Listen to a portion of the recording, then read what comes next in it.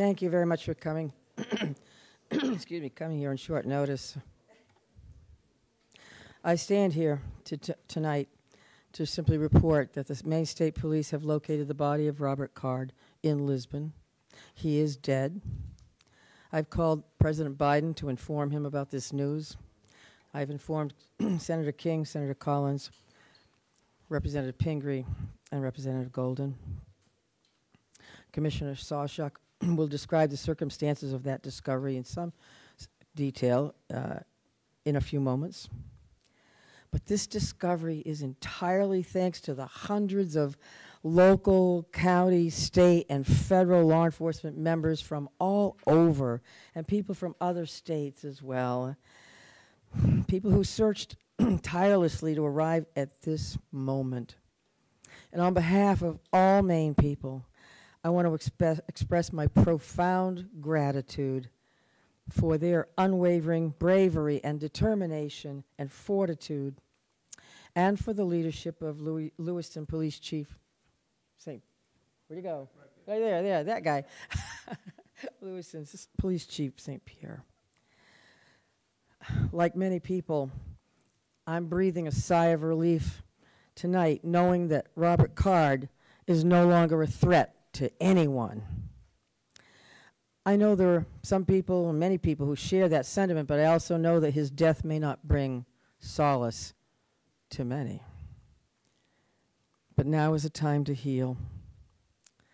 And with this search concluded, I know that law enforcement continues to fully investigate all the facts so we can bring what closure we can to the victims and their families. And I ask that all Maine people continue to keep those families and all of the people impacted by this tragedy in their thoughts and prayers.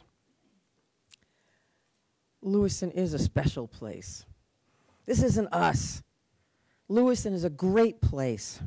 It's a close-knit community of fine people, people with a long history, a history of hard work, of persistence, of faith, of opening its big heart to people everywhere.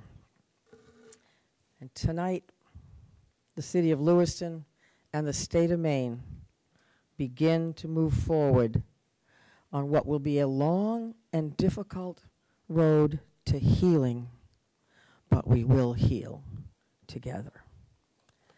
Thank you. And again, my deepest gratitude of all the people of the state of Maine, to these wonderful members of law enforcement who came from all over to help us solve this crime and put closure on this investigation. Robert Card is dead. Now I'm going to turn it over to Commissioner Sawchuk.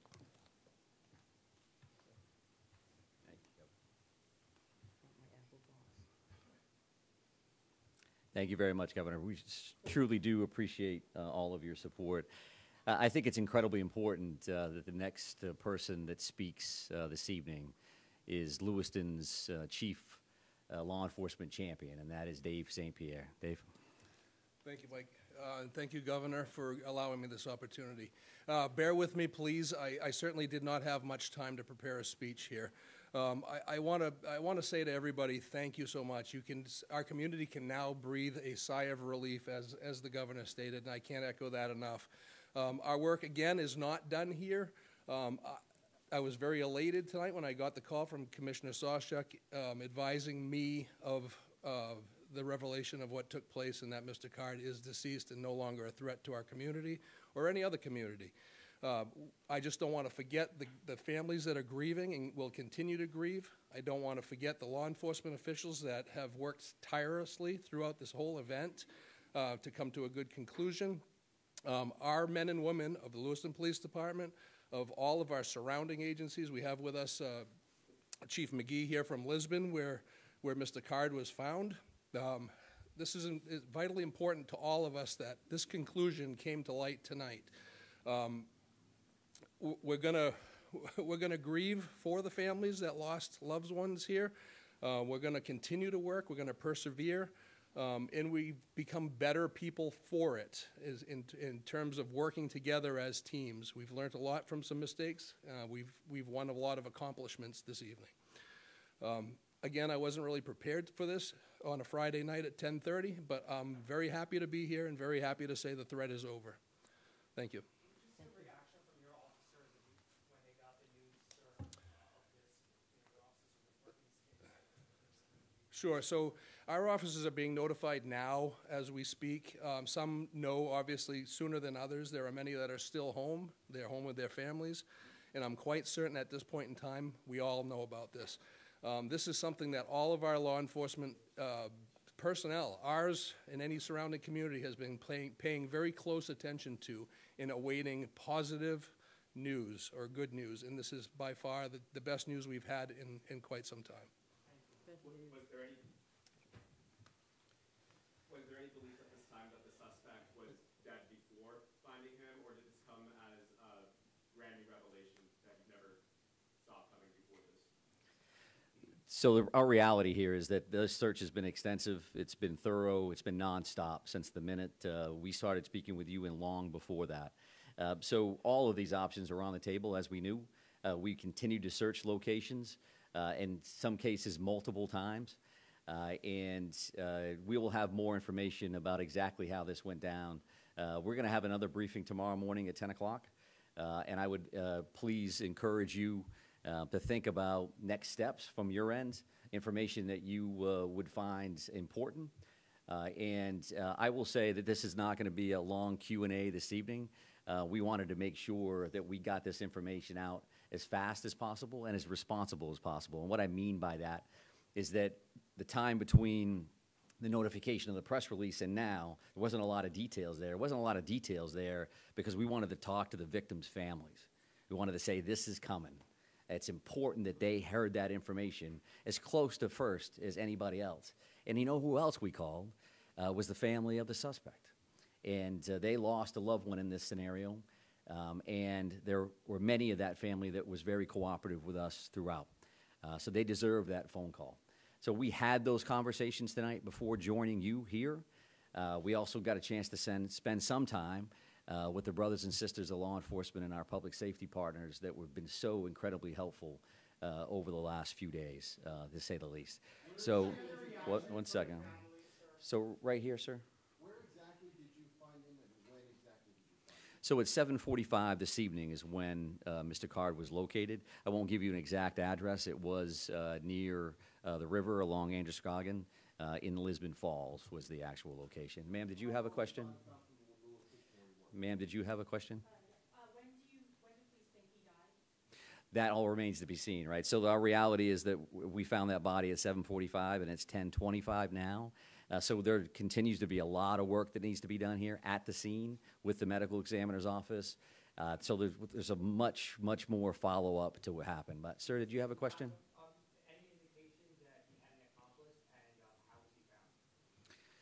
I won't be able to answer either one of those questions at this point. Accomplices and things of that nature, we've had no indication of that since the very beginning. But as we've talked about before, these next steps are going to gives us an opportunity to do things as fast as we can in the sense that we want to provide closure and information, but also slow things down a little bit because we need to look at video evidence, we need to look at the various pieces of technology that are in play here, in hopes that that gives us some additional information around some of the things that you're going to be concerned about. Yes, ma'am? We understand that he was found at the recycling center where he had previously been. Can you maybe help us understand more? Had you searched previously this recycling center and not found anything? And in addition to that, we understand that possibly he may have recently been fired from this recycling center. Can you confirm that? Yeah, I'm happy to take a look at that information in hopes that I can get that back to you tomorrow morning at 10 o'clock. That remains to be seen. Again, we have attorney generals that we need to work with and other individuals that are in play here. I'm going to take a couple more questions, again with the mindset that it's 10 o'clock tonight, and we do want to come back tomorrow morning to have this conversation. Right here. You lifted the shelter in place this afternoon. So by this afternoon, were you just looking for remains? Or, how did you make that decision to lift the shelter in place? Yeah, sure. So I think that that was an ongoing conversation since the minute we actually put that in place. We knew that that was an important decision. Certainly from our perspective, it made complete sense to put that order in place immediately based on the violent nature and the traumatic nature of these crimes. And as things progressed over the next few days, since Wednesday to now, we've had a lot of conversations with various town and city leadership, with the governor's office, with Chief St. Pierre, with business owners, with residents, and we have to have that balancing act of pluses and minuses. And we had that initial surge with those communities, and those communities made perfect sense for an order. And as things tended to slow down, we didn't have any immediate threats. We made the decision to back off that. I would also just want to mention this because a fellow commissioner had asked me to do this, and I could walk out of here forgetting it. But Commissioner Camuso said that, and passed along, that actually that hunting restriction has been lifted as well. So the resident hunting opportunity for tomorrow is open across the state of Maine to include those 4 communities. There's a lot of phone calls that she would receive around that. But right here, ma'am? Yes, I can confirm that. It's an apparent self-inflicted gunshot wound. Did you have a question, ma'am?